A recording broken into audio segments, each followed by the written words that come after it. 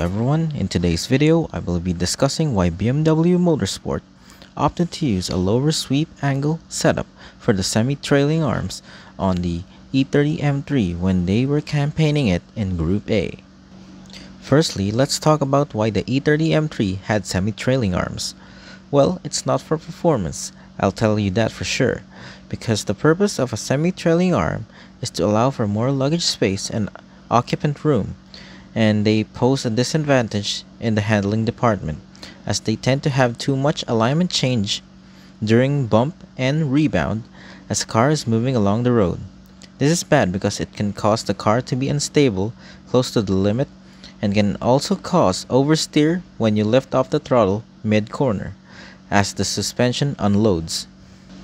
That is why for Group A competition, BMW Motorsport introduced a modified semi-trailing arm outer pickup point that reduces the sweep angle of the rear trailing arms.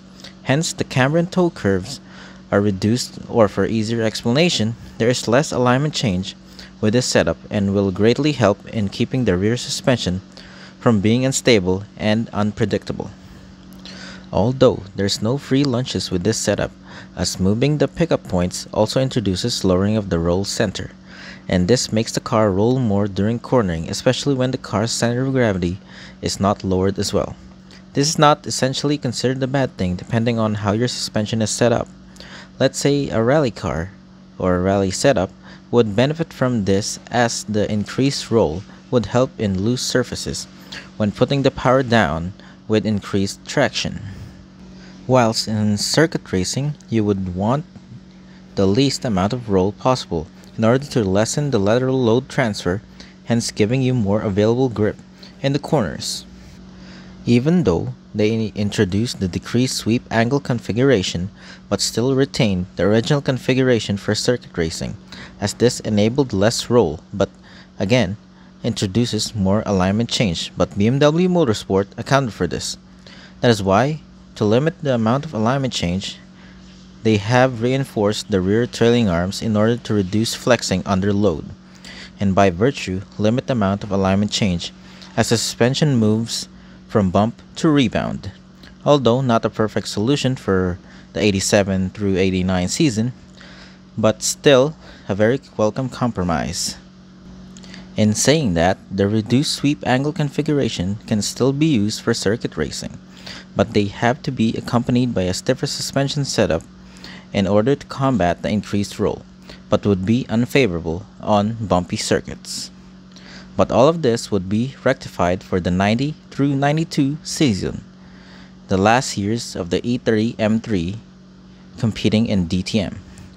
Now what they did is that they kept the low sweep angle specification but added an adjustment to the outer semi-trailing arm pickup points in order to correct the roll center for circuit racing.